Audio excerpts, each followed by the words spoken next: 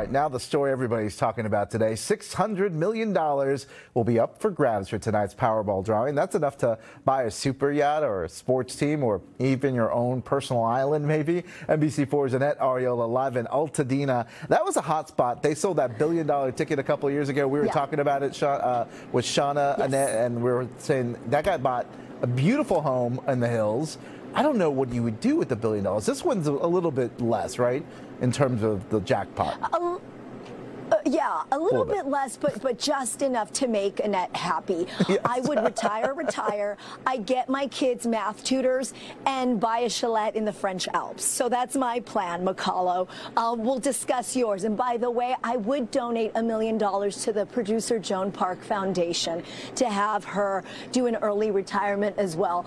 But enough of that. We are at Joe Service Center in Altadena, the corner of Fair Oaks and Woodbury. This is, Makalo, where the winning ticket was sold for $2 billion back in November of 2022. Mr. Joe, good morning to you. All smiles.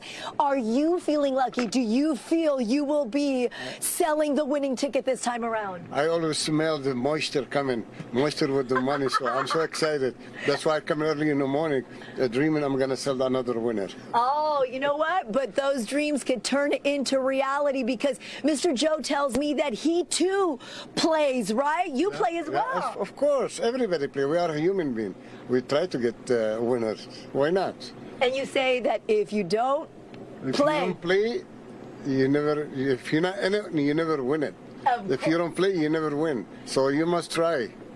And play with responsibility. Of course, of course. Now, you tell me that since the last winning ticket in November of 2022, it was dramatic. Your life has changed because thousands of people come now here to buy their tickets here. Every day my life changes when I'm with the public, with people, talking to people and offer them good luck and smile and happy. We join together all the good things. I'll see positive vibes. And by the way, Mac, if we don't take it tonight, we have a chance for Tuesday night. Check this out here. Mega Millions topping it off at $875 million. There hasn't been a Mega Millions winner since last December. So who knows? We feel moisture. We feel money in the air, according to Mr. Joe. And guess what, Makalo? We got a good chance, right? Because we got history here at NBC4 many years ago. Not too many, maybe 13, 14 years ago. We had that overnight assignment editor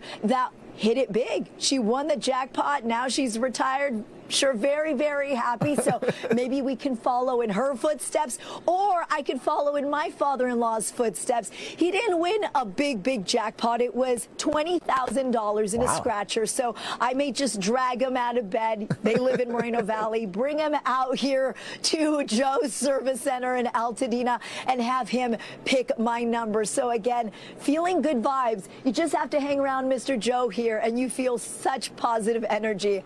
Come on out here, guys. We'll send it back to you. So close to being lucky. Hopefully, lightning will strike twice for you, Annette. Hopefully. Thank you so much. You never know.